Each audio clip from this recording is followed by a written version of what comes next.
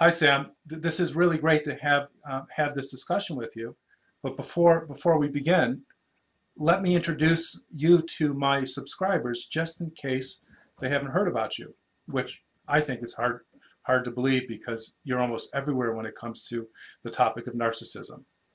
But Sam Vaknin, Dr. Sam Vaknin, has a varied and deep career in many um, related and unrelated psychological endeavors. But what he's known most for is his groundbreaking uh, work on narcissism. He's written two best-selling books, and he'll tell you a little bit about them. But I'm so pleased to be in this discussion with him. And before we begin it, let me turn it over to Sam, and let's hear what he has to say about this discussion. Ross, thank you for having me. It's been long overdue for us to talk about these subjects.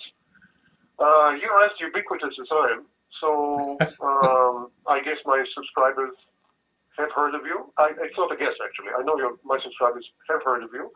But still, to recap, you're a seasoned and long-standing therapist with great experience in the fields of addiction and codependence, which might be the same thing, actually, coming to think of it. And you have made contributions, which I've been following for a few years now. You've made contributions to creating and generating a model of codependence, which is both descriptive and prescriptive. In other words, it yields prescriptions for treatment and for self-healing and so on and so forth.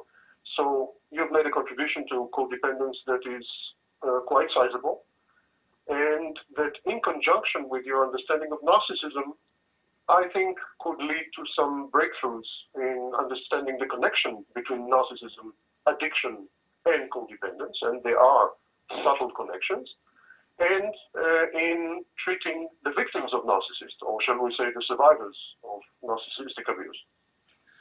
Well, that's thank you, Sam. That's very generous, and well, that's accurate. But I do appreciate it anyways. For our listeners and viewers, it was interesting before we put the record button on. Sam and I were discussing how this video would go, and one of the things that I said to him that I'd like to share with you is an aspect about his work and he as a person that I admire greatly. In fact, he is the only person that I know of who is a bona fide, legitimate sufferer from a personality disorder, namely narcissistic personality disorder, that actually has consciousness about it and the ability to control aspects of the disorder in order to interact well, effectively, and pro-socially with other people. My experience with those with narcissistic personality disorder is they can't get past themselves. And I'm curious, Sam, if you don't mind, how did you do that? How did you manage to come up with an inner sense of control over the unique and predictable symptoms of narcissistic personality disorder? I simply, in the early stages of psychoanalysis, at the beginning of the 20th century, they came up with something called the conversion symptom. Oh, yeah. Conversion disorder. That was Freud's work. That was Freud's work, right? Yeah, that was Freud's work. And the idea was that there were somatic or bodily manifestations of mental problems. Mm-hmm. So similarly, I kind of converted my neediness for narcissistic supply, my addiction to narcissistic supply. I converted it into socially acceptable channels. I still seek narcissistic supply, and it's still a compulsion. Sure. It is still not under my. I still don't control this need for attention, adulation, admiration, and failing that, for being feared and hated. I still have all this, but I channel it in socially acceptable ways, and I leverage these needs, this energy, this pent-up enormous energy. I leverage it to help victims of abuse, survivors of abuse, to describe the narcissistic disorder in great detail, to expose the hidden nooks and crannies of what it means to be a narcissist, and to perhaps provide closure by proxy Sure. to victims when they interact with me. In a way, Sam, we have a lot of similarities about how we've managed our own psychological challenges. I was once very codependent, and it wasn't until I got myself in codependency recovery, worked through all the underlying issues that created the codependency, which I might talk about later in this video, but I certainly talk about in my other videos. I was able to triumph over the trauma and the addictive elements of the trauma that was responsible for my codependency.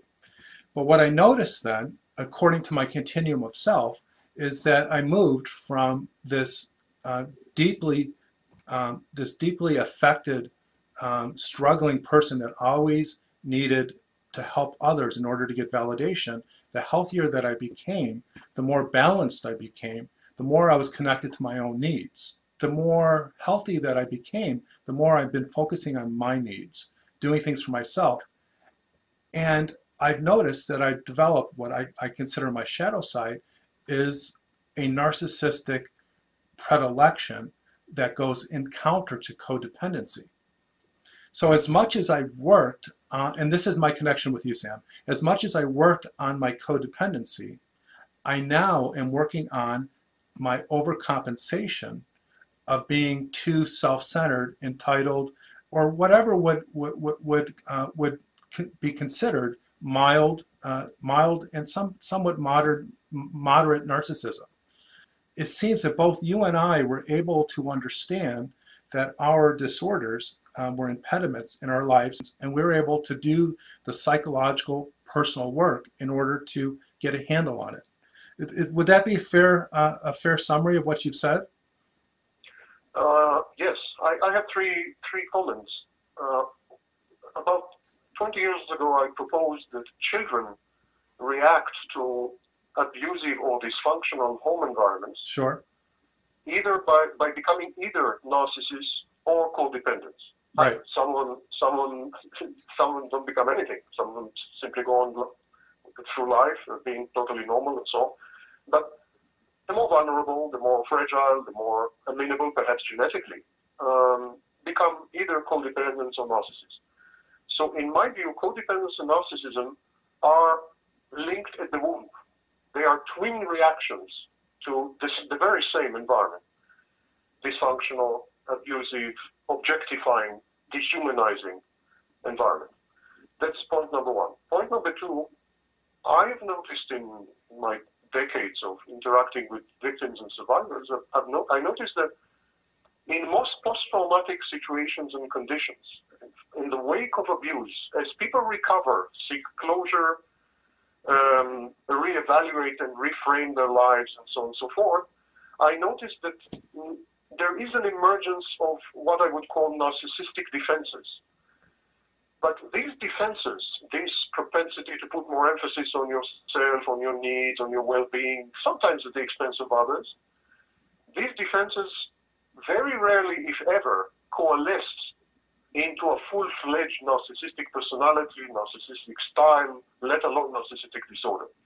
These narcissistic defenses come to the fore as healing progresses, healing from abuse progresses, and then they're transient, and then they vanish. And so I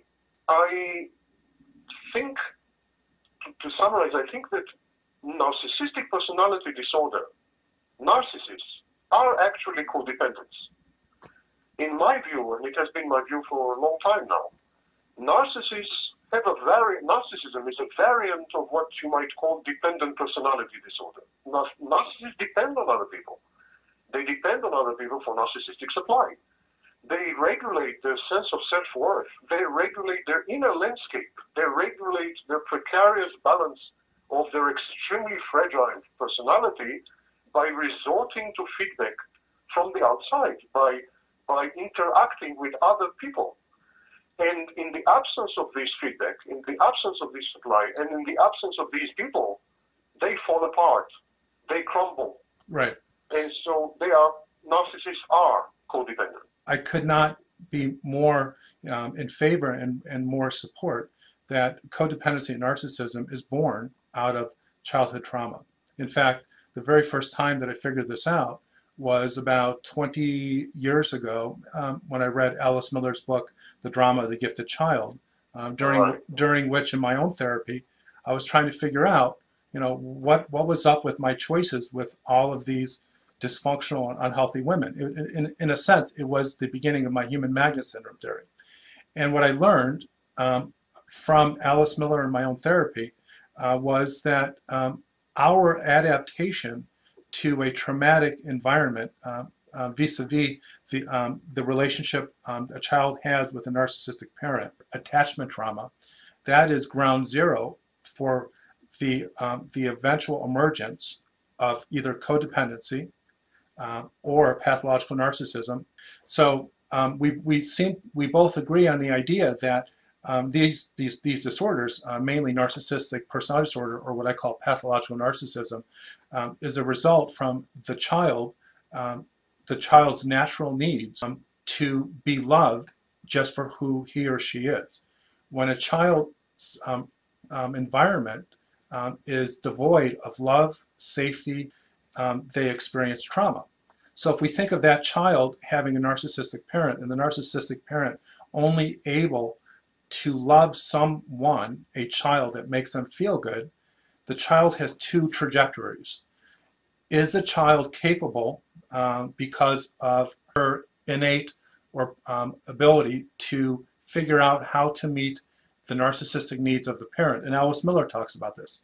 If the child can somehow adapt to the narcissist and figure out a way to be that trophy child, that gift child, that human doing, that child learns that he or she will get conditional love, and that child will grow up with a form of attachment trauma where they where they learn that if they can control their environment, they will get love and attention.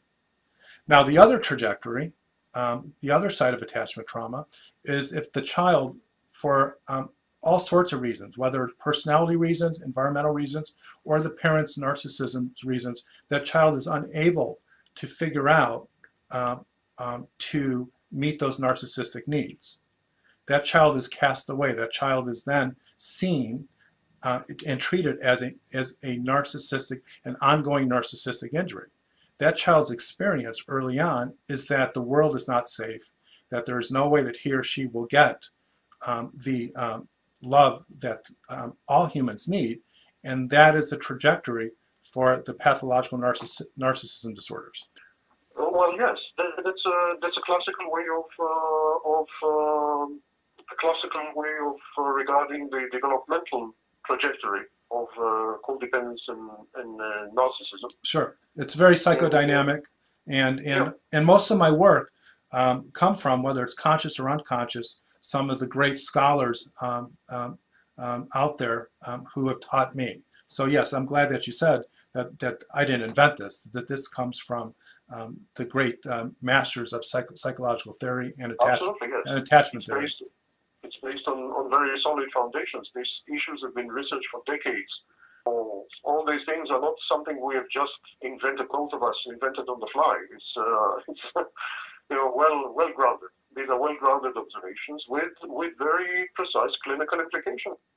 While I think both of us innovate in many ways, it's all we are standing on the shoulders of giants, and that's important to emphasize because there is a body of literature and masses and masses of research and studies into both these disorders, codependency and narcissism.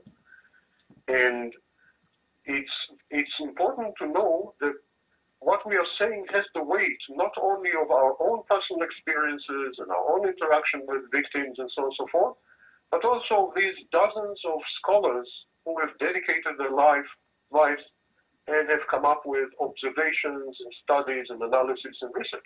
But there's a lot of people out there that are writing about narcissism. In fact, the term narcissism is almost becoming like codependency. The term codependency became in the 1980s. Everyone wants to talk about it. Everyone wants to give their own spin. But 75% of what I read about narcissism are from non-clinical people who are just offering up their own opinion without a lot of citations or background, clinical or psychological background. And what I hear you say, and which I really appreciate, is that what we both do is we try to teach others through our own battles with our respective disorders.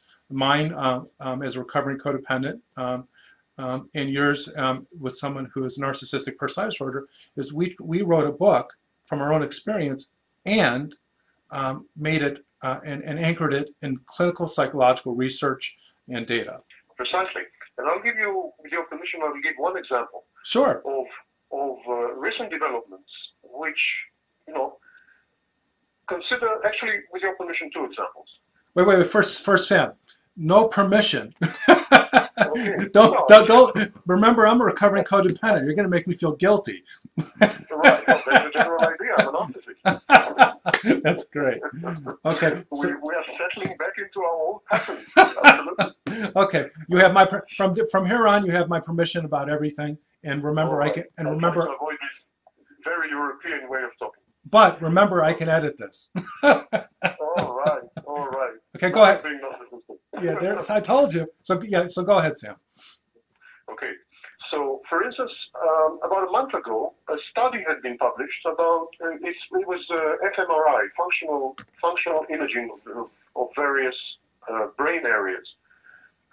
Blood flow into the various areas indicates which parts of the brain become active under certain stimuli, certain circumstances, and certain situations.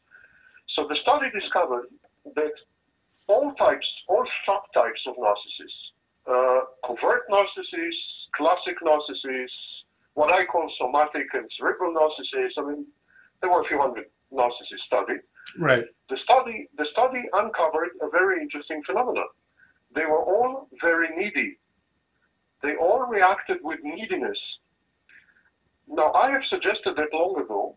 I suggested that all narcissists, regardless of classification, are in need of narcissistic supply, and therefore they are needy by definition. Okay, so the study has been published and so on. So what's the implications? Why is it a very important study, a very crucial study?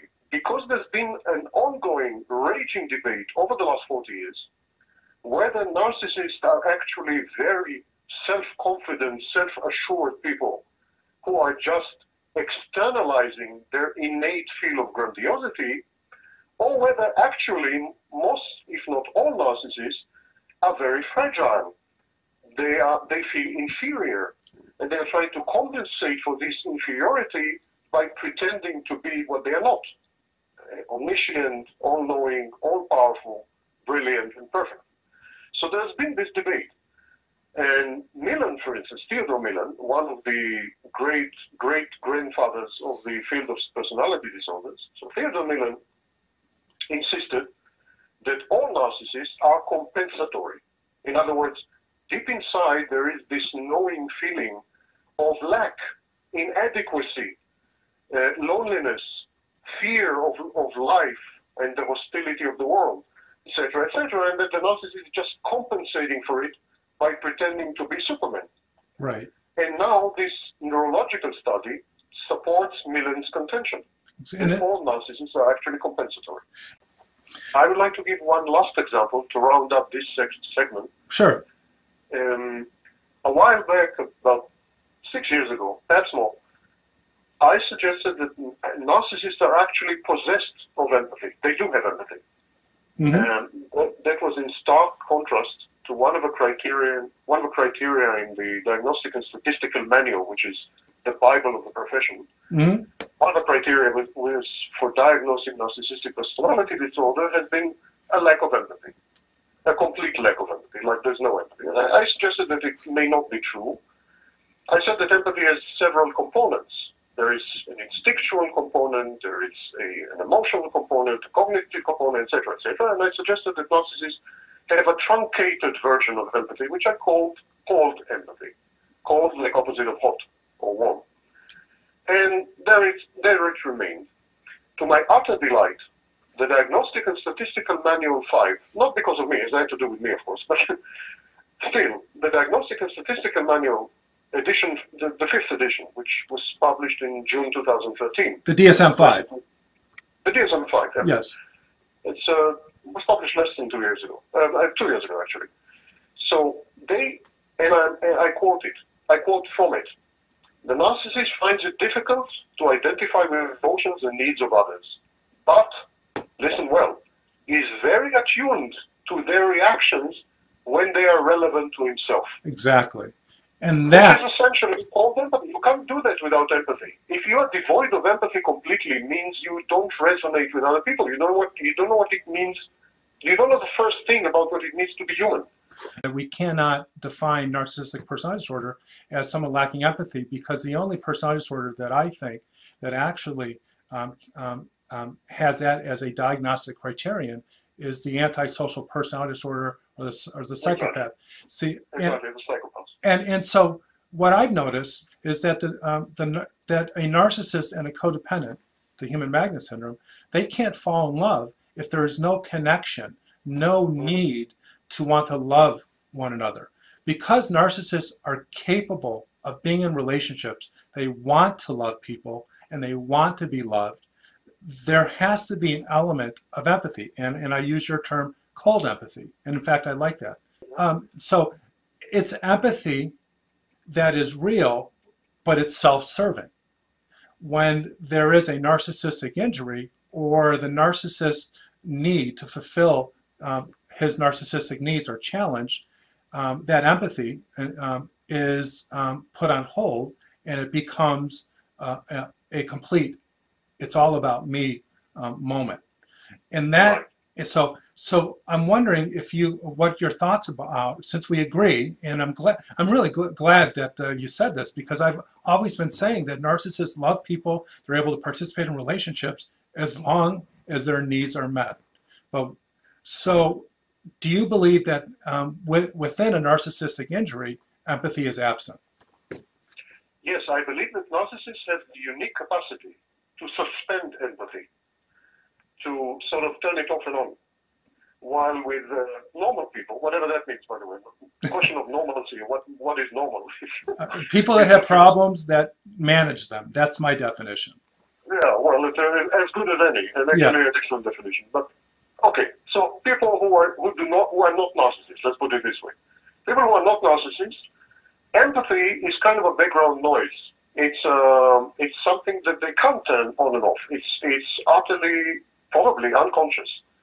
It provokes them. It provokes emotional correlates and emotional reactions, which are automatic, directed at the outside, at other people, and which allow them to put themselves in other people's shoes and to reach a modicum of understanding as to what may be happening in other people's minds. We call this in philosophy, I'm a philosopher by training, we call this in philosophy the intersubjectivity agreement. Mm-hmm. So there is an intersubjective agreement between two minds or two brains. Mind you, no one has access to someone else's mind.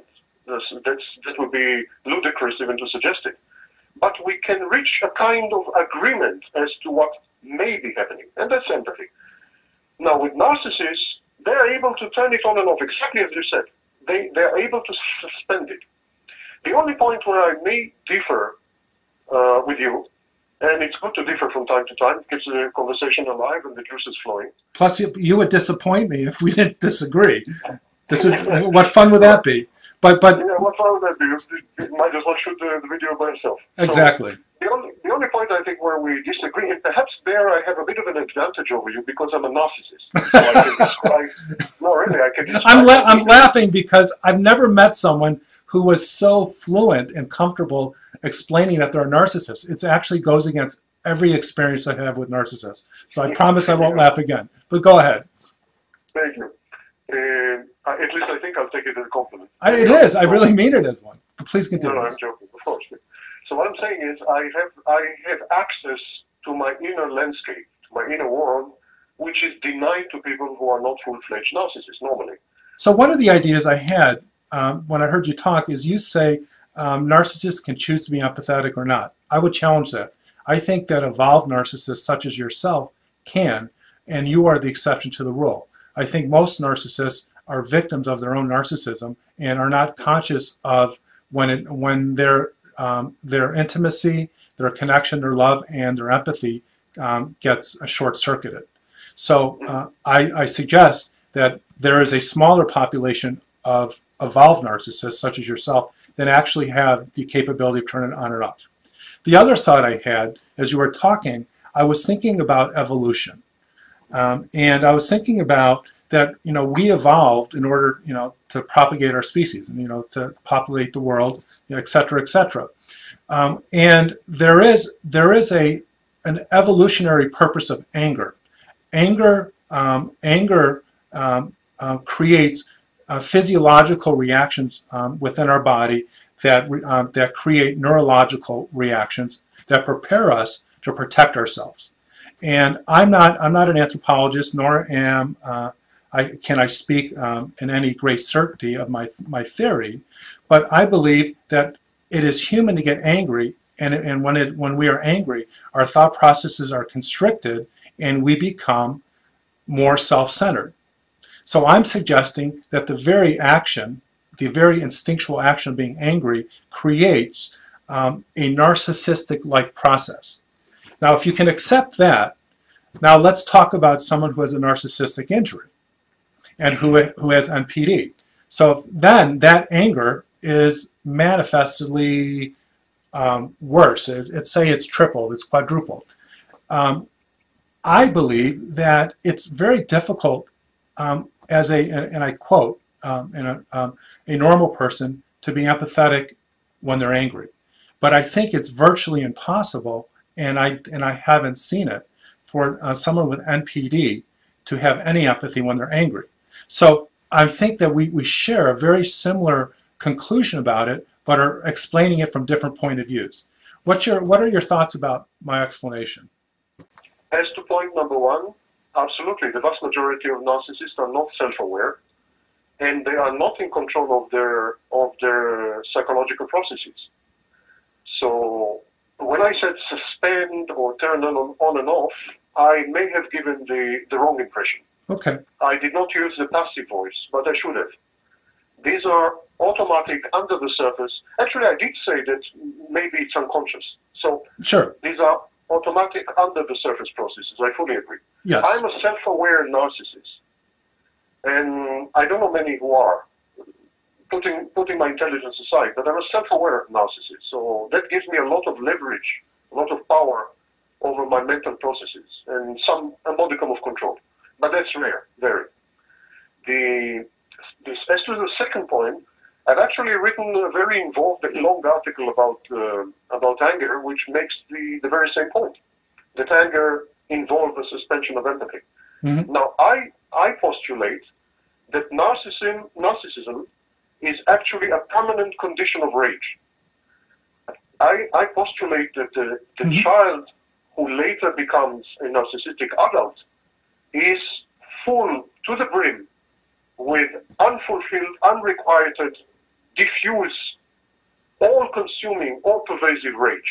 Right. That this is the condition of narcissism. And that this rage manifests in a variety of ways. Anger also, exactly as you pointed out, makes us self-centered. Right. Anger leads to narcissism, exactly as you said.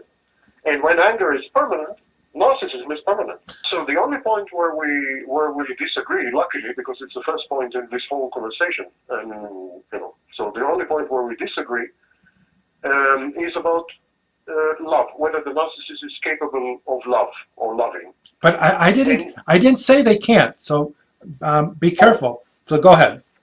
All right. Sorry. No. I actually believe, and I've written about this. I know that they can love, because a human magnet syndrome would not work. I know because I fell in love with many narcissists, and they weren't faking. They weren't sociopaths. It's love based upon the projective fantasy that they're going to get their needs met that they never did, and it's got to be all about them. The only advantage I have here is that I have access to my inner landscape, to my sure.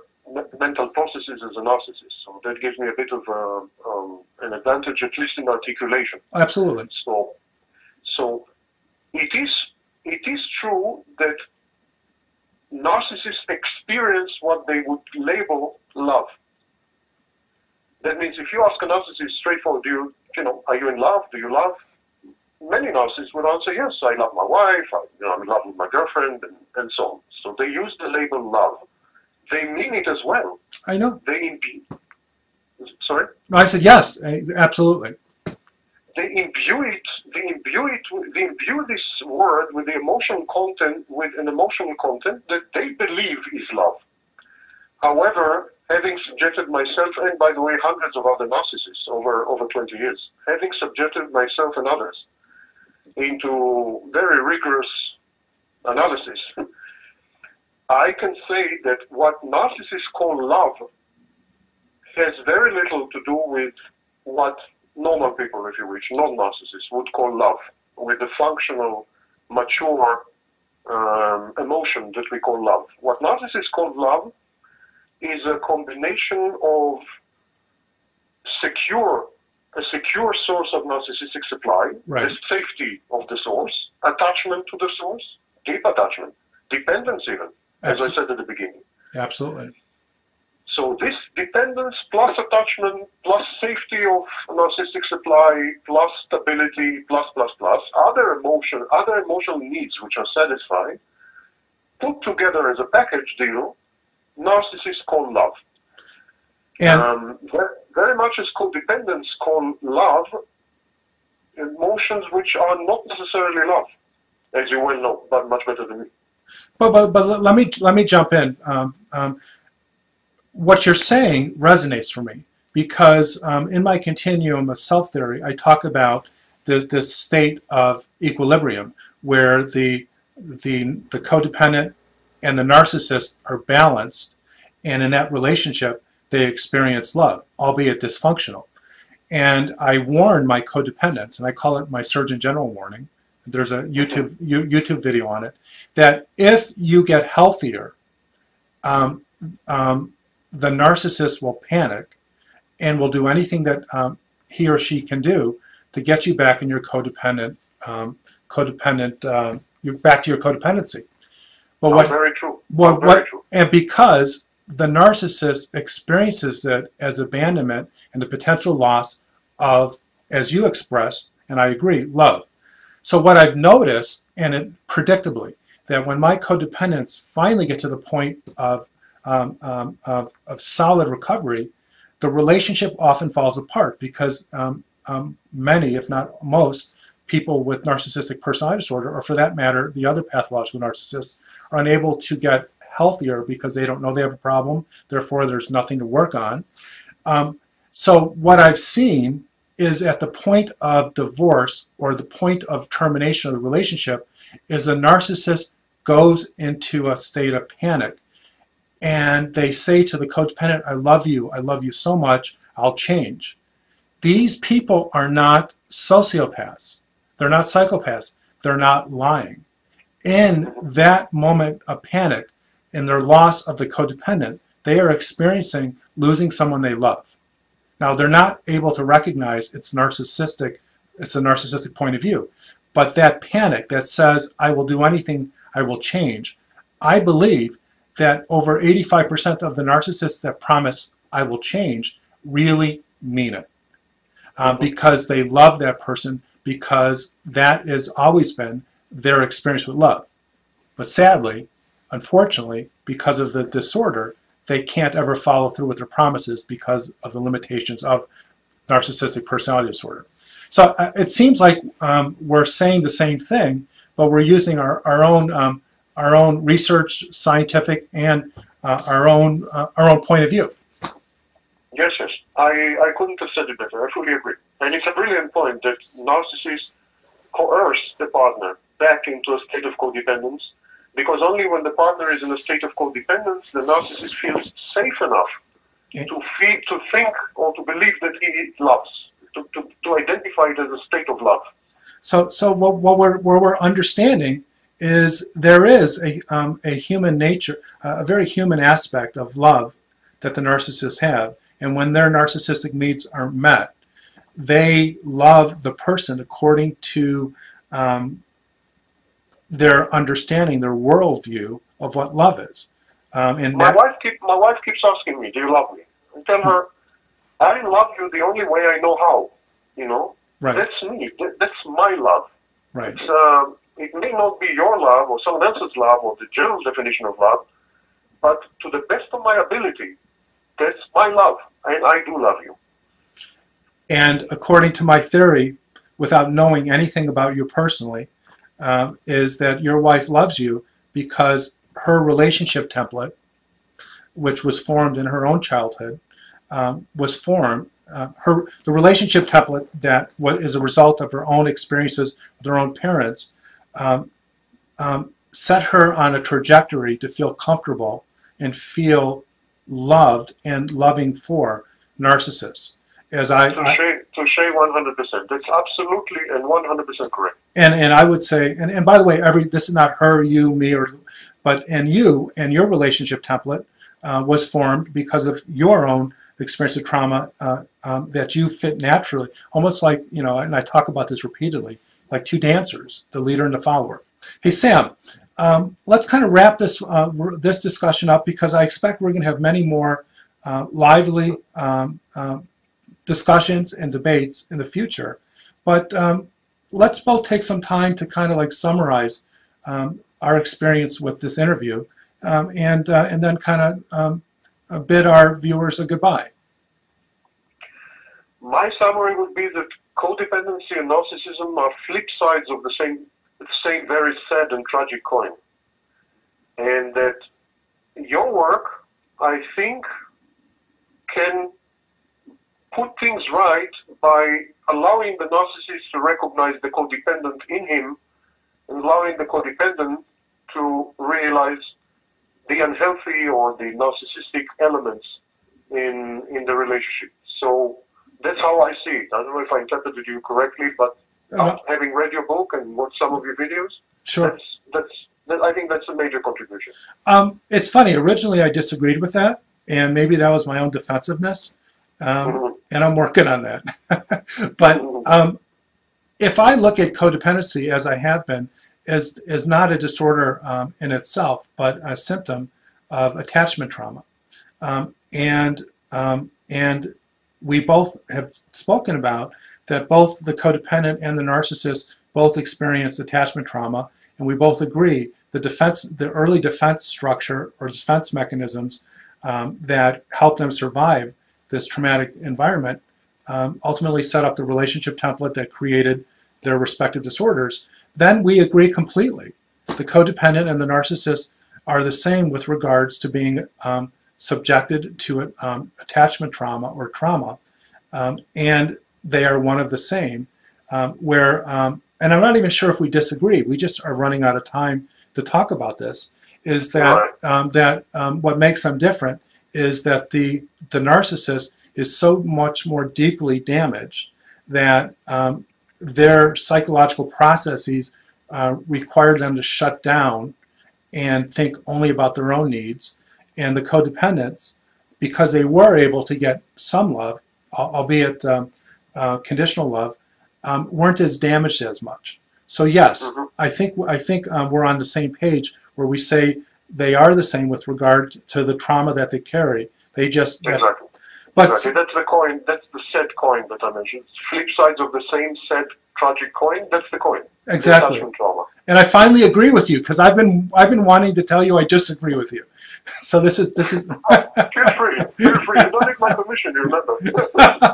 Hey, let's take a second to tell our folks that you and I are, and I've never been more excited about a training, but we're giving Sam and I are giving a training on November 28th, Saturday in London.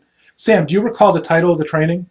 The title is The Two Faces of Dysfunctional Love, Understanding Narcissism and Codependency. And not only are we both going to give trainings in our respective fields, but I understood from you that we're going to have a panel discussion.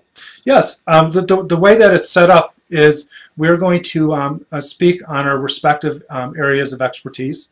You'll talk more about narcissism, and I'll talk more about codependency. And then and for 2.5 hours. And then we're going to have in total an hour-and-a-half panel discussion in which we both share our point of views and answer questions. So if anyone is interested in attending this training, go to the website advancedclinicaltrainers.com. And I say goodbye to all of you. And Sam, I can't thank you enough for participating in this discussion and in the training. Utter pleasure. Thank you, Ross. And I hope next time we can discuss covert narcissism. It's a hot topic.